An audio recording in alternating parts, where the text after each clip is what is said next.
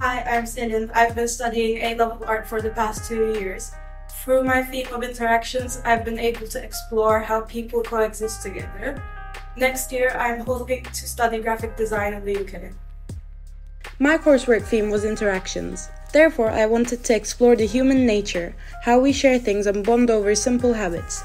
One of these being tea culture. I created 3 teacup houses, as I call them. These are models of locations in a house that have been recreated inside paper teacups. This is a play on the words come over for tea. Coffee and tea has been a major element people have bonded over. The models inside the cups have all been put together with materials like cardboard, string, fabric, wire, and tissue paper. For me, this project represents human interaction and the way we share moments with each other.